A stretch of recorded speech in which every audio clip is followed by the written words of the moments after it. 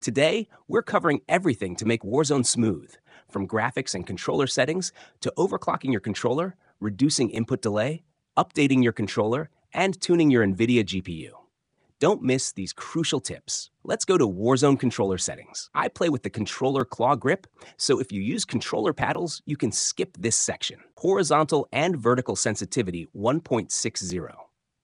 If your centering isn't that good, start from a lower level and gradually increase it until it feels comfortable for you. Simplified controls preset off low motor strain, preset off bumper ping, off swap L1R1 with L2R2 on if you play with claw grip. Controller vibration off, trigger effect off. Deadzone is definitely the setting you must consider for your controller.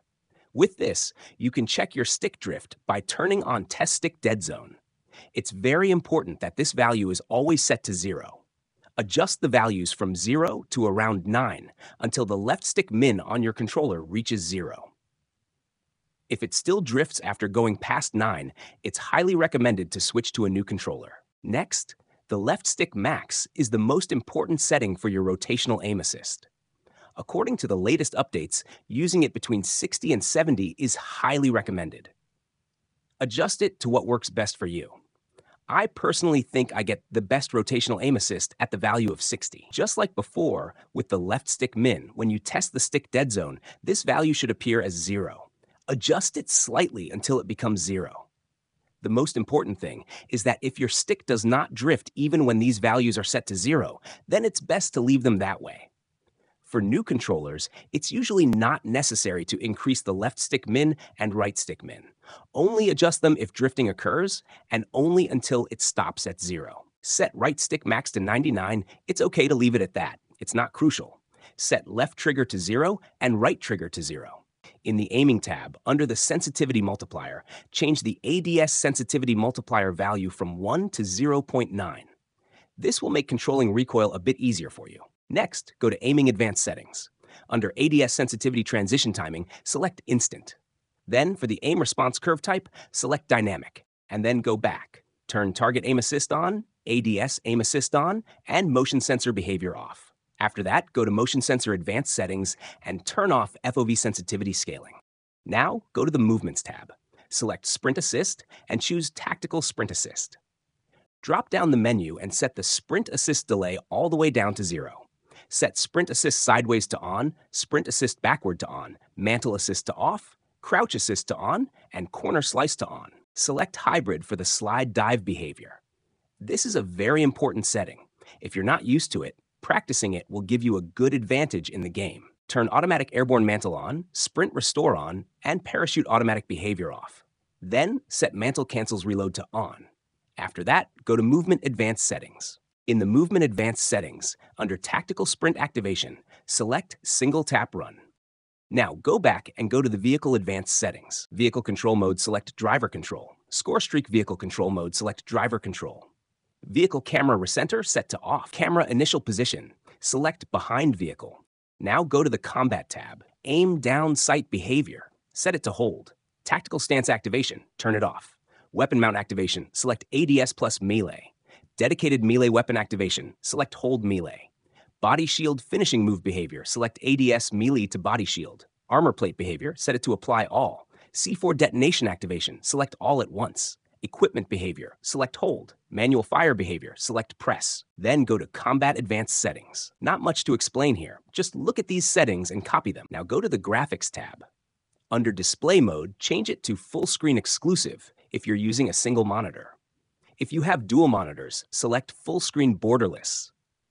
But even if you have dual monitors and you're not actively using the second one while gaming, like for live streaming or something, then Full Screen Exclusive is still the better option.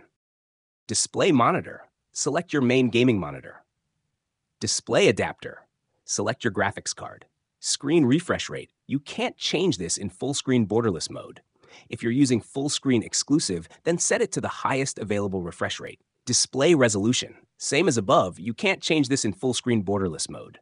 If you're using Full Screen Exclusive, then select your monitor's native resolution. Aspect Ratio. Set to Automatic. Restart shaders preloading. This option becomes important after we've finished setting up everything else. I'll talk about this at the end. Display Gamma. This is very important. If you've spent a lot of money on a gaming monitor, you must select 2.4. 2.2 is useless. Set brightness to 55. Nvidia Reflex Low Latency. This is also very important. Talking about this, reduced latency means you can react to situations in the game more quickly, potentially leading to better performance. I highly recommend checking what your default setting is and making sure it stays that way unless needed. To know exactly what you should select, go to the interface. Then go to telemetry and turn GPU time and CPU time on. After that, you'll be able to monitor it like this. Now start a game. Don't change anything while in the lobby. Once you're in game, if the GPU time number is higher, leave it on. If they are tied, leave it on as well. But if your CPU time is higher, then switch it to on plus boost. Set Eco Mode preset to custom. VSync for gameplay. Turn this off. VSync for menus. Also set this to off. Next, set your custom frame rate limit to unlimited. We don't want any unnecessary caps on performance. Reduce menu render resolution. Set this to native for the best clarity in your menus. Pause game rendering. Turn this off. This helps the game keep running smoothly even when minimized. Reduce quality when inactive. Keep this off as well. And finally, focused mode. Set this to 0. All right, now let's move on to the quality tab. Here's how you should set it up. Set graphics preset to custom. We're going to tweak everything manually for the best performance. Render resolution. Set this to 100. You want to run at native resolution for the sharpest image. Dynamic resolution. Turn this off. We want consistent image quality without resolution drops. Upscaling sharpening. Select Fidelity FX CAS. This gives a nice balance between sharp visuals and performance. AMD FSR3 frame generation. Turn this off unless you're specifically using it and notice better results. VRAM scale target. Set it to 80. This helps manage your video memory usage without going overboard. Variable rate shading. Turn this off for more consistent visual quality. Texture resolution. Set this to normal. It gives a good balance of visuals and performance. Texture filter anisotropic. Also normal. No need to go higher unless you've got extra performance headroom. Depth of field. Turn this off. It just adds blur and doesn't help in competitive gameplay. Detail quality. Set it to low. We want to focus on performance here. Particle resolution. Very low. These effects aren't important and just cost frames. Bullet impacts. Turn this off unless you really want to see them. Persistent effects. Off as well. Just more clutter on screen. Shader quality. If you're expecting the best performance, set this to low. This setting affects the overall quality of elements inside the game, like trees, mud, rocks, and similar environments. You'll be able to see a lot more detail with higher settings. But if you can afford to sacrifice around 5 to 10 FPS, then go ahead and set it to medium. There's no real reason to go higher than that. On-demand texture streaming. Set this to minimal. This reduces background downloads and saves performance.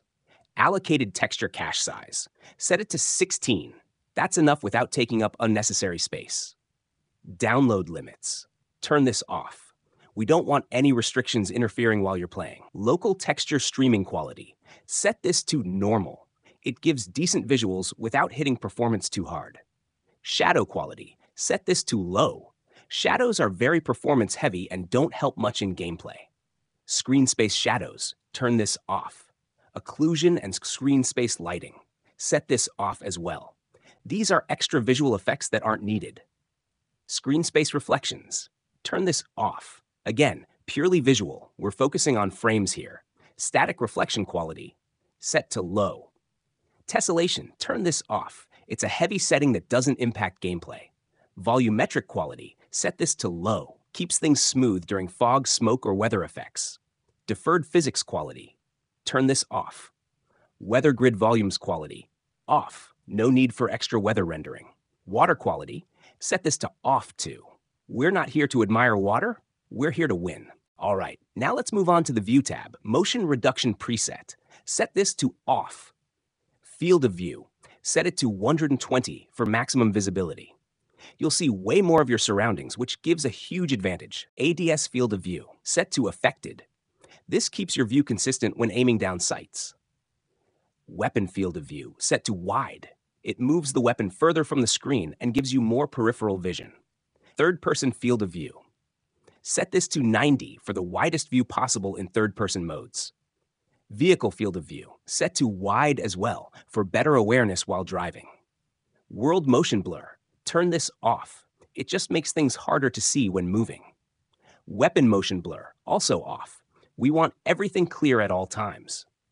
First-person camera movement, set this to least 50%, reduces unnecessary screen shake. Third-person camera movement, also least 50%, keeps the camera stable and easier to control. Inverted flashbang, set this to off. This keeps the flashbang effect the default way. If you turn it on, it inverts the screen colors instead of turning it white, but most players find the default more natural and easier to recover from. Now let's move on to the Audio tab. Most of these settings are up to your personal preference, but I'll highlight the ones you really should change. Gameplay music volume. Set this to 0. You don't need music distracting you while you're in the middle of a game. Dialogue volume. Set this to 30. This allows you to hear important in-game dialogue without it overpowering the sound effects. Effects volume. Set this to 100. You want to hear footsteps, gunshots, and other important game sounds clearly for better situational awareness. Cinematic music volume. Set this to 0 as well. Cinematic music can be distracting during intense gameplay moments. Reduce tinnitus sound. Set this to on. This will reduce the ringing sound in your ears that can be triggered by explosions or other loud sounds in the game. It's a helpful setting to prevent the effect from interfering with your gameplay, especially during intense moments. Go to the Interface tab, then move to Readability, and then to Color Customization. Here, change both Team and Party to the same color. This way, when you're playing with random players in-game, your party members and random players won't be shown with different colors. This helps you easily identify who's on your team. Next, go to the Color Filter section below and select Filter 2. Then set the color filter target to both. This combination should make your visuals much clearer. Both world color intensity and interface color intensity should be set to 100. Now let's go back to the Gameplay HUD section. Head to Crosshair and set the center dot scale to larger. After that, if you'd like, feel free to change your crosshair color to whatever you prefer. Once you've applied all these settings, go to the Display tab and click on Restart Shader Preloading. This is essential, so make sure you do it. After that, restart your game to apply all the changes properly. Next, we'll edit a few game config files. Trust me, this will definitely improve your game's performance. First, open your Documents folder. Then open the Call of Duty folder. Next, go to the Players folder. Here, you'll see a lot of files, but the one you need to focus on is this specific file. Usually, it's the middle file among the three. To confirm this, right-click on the file and select Properties. Now, look for the txt0 file. Confirm it and open it with Notepad. Now, press Ctrl+F to open the search bar and type corpse. Now, find the line for maximum number of AI corpses and set this number to 0. Next, type blood, then change limit blood effects to true. Next, type sun shadow, then change static sun shadow moment clip map resolution to 0.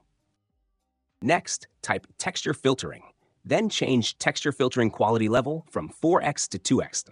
Next, type heaps, then change enables optimizations when resizable bar is supported by uploading more data to VRAM to false.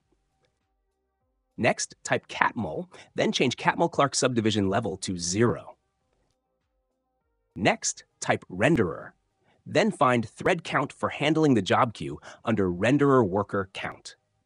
What you need to change here is the number of CPU cores you have. Always enter one less than the total number of cores you have. For example, if you have 6 cores, you should enter 5 here. You can check the number of cores you have by looking at your task manager. Next, make sure to save all the settings you've changed in the file. If you didn't catch that, don't worry. I've added all the download links for these settings down in the description. Just grab them from there. Now, let's see how to overclock your controller. This will help you achieve 0 input lag, giving you a serious advantage. If you're a PC player, this is something you definitely need to do. Now, go to this site and download the zip file. The link is in the description. After downloading it, unzip the file.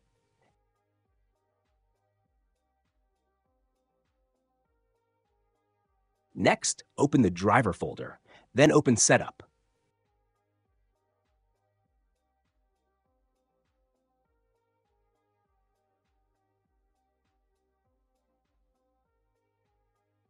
Now, make sure all devices are selected. Your controller must be plugged in at this point. Select your controller from the list, then click Install Service. If there's no pop-up, you're good to go. But if you get a pop-up with an error message, you'll need to disable safe mode in the BIOS. I'll show you how to fix that at the end, but for now, just click Yes and proceed. Now, tick the filter on Device and Install Service. Select the highest one. For this controller, it's 8000. Then click Install Service. After that, unplug your controller and plug it back in. It should show as green Yes 8001. If it appears red, don't worry. I'll provide 2 solutions that will definitely fix the issue. Now open your Windows Security. Go to Core Isolation and disable it. This step is a must. It removes one of the blocks that can stop your controller from getting overclocked.